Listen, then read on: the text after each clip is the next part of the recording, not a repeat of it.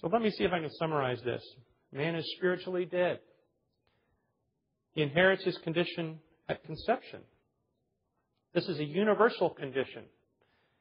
This is, in fact, why it's one of the basic reasons Christ had to come and be born to a virgin. What's so significant about the virgin birth? We would say it's because he did not inherit a fallen nature from his parents. He was born of the Spirit in the womb of Mary. We would say that on his own, man does not seek after God, nor is he even able to do so. As such, apart from grace, we are all children of God's wrath. We would all be so if it were not for his intervention. Without a choice of God by his will, not a choice of man's will, but without God's taking a choice and making a move, we would still be objects of wrath. Our hearts are desperately wicked. We cannot change our own spots.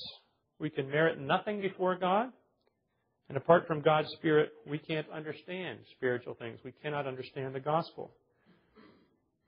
This puts us in a horrendous situation. The Scripture tells the bad news before it gets to the gospel, which is the good news of Jesus Christ. What is that good news? How then can a person be saved? And this is where Ephesians 2, 8 through 10 comes in, and it's such a clear statement of this. For by grace you have been saved through faith. And this is not your doing, your own doing. It is the gift of God, not a result of works, so that no one may boast. For we are His workmanship, created in Christ Jesus for good works, which God prepared beforehand that we should walk in them. Beforehand, God has done this preparation. He is not something that we are able to do, but He does. He brings us true salvation.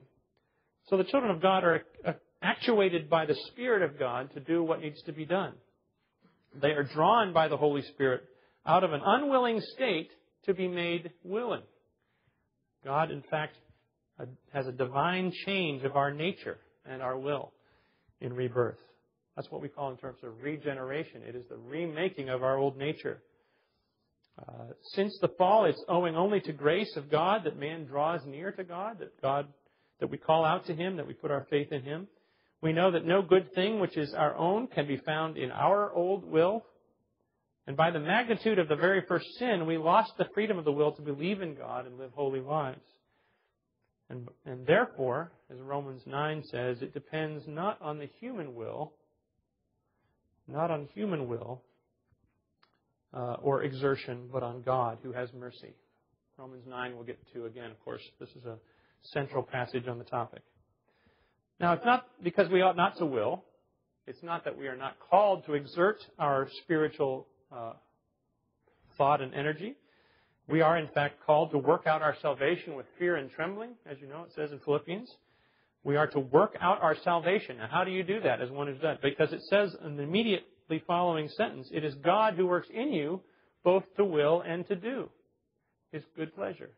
So work out your salvation because it's God who works in you both to will and to work. Both to will and to work.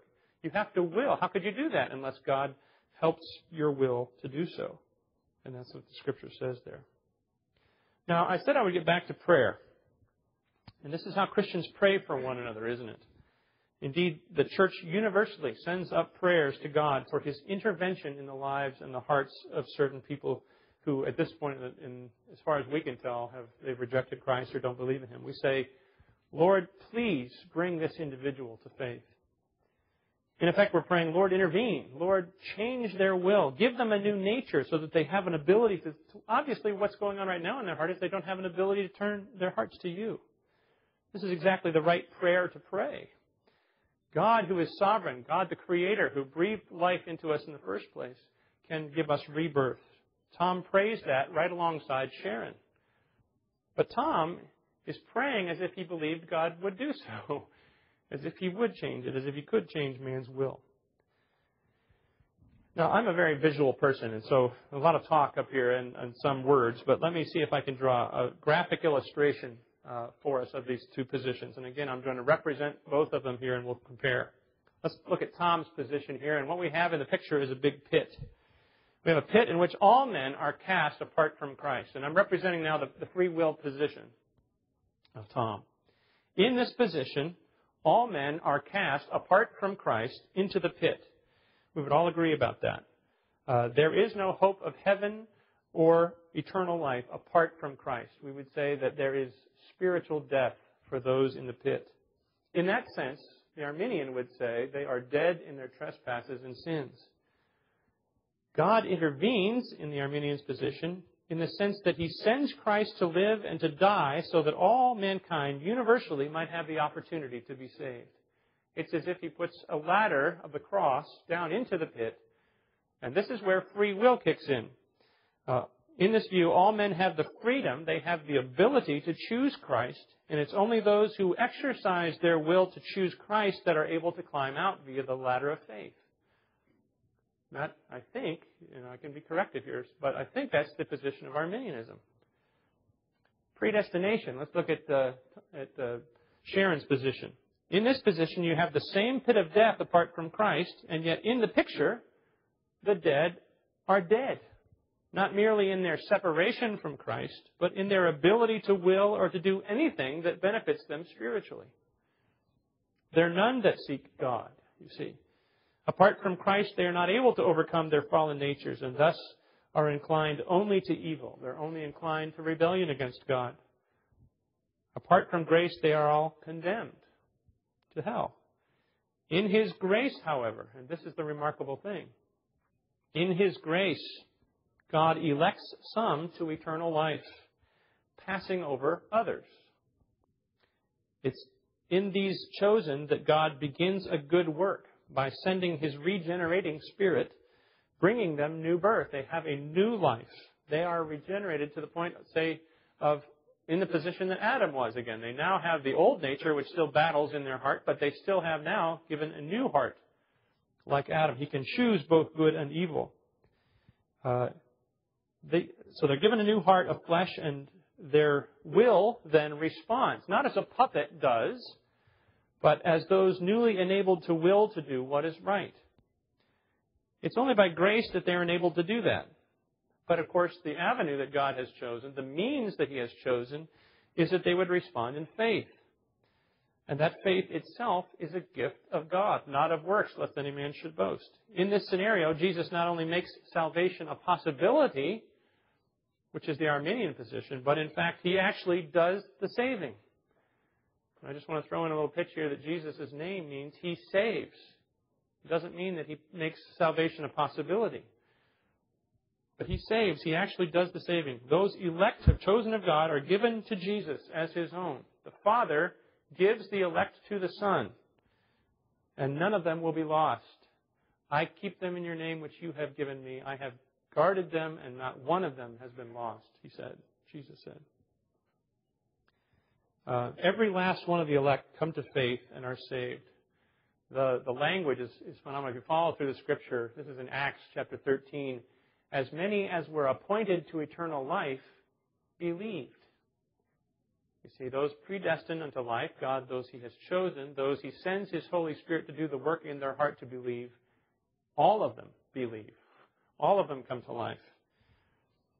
Now, the hardest part of the Bible's teaching on election, I think, that we have to wrestle with, is that God passes over some, and He saves others. And that's admittedly hard for us to imagine. But in truth, unless you're a universalist, unless you believe that God saves every human who ever lived, you already believe this. We don't believe that every person ever created will be in heaven.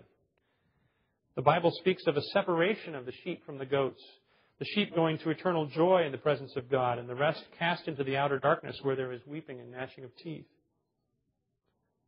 If you find, by God's grace, and an awakening in a sense, that you are one of His chosen people, you don't see that as a pride-filled thing, something to boast about. You see, we weren't allowed to boast because it's not of our works. This is a gift of God.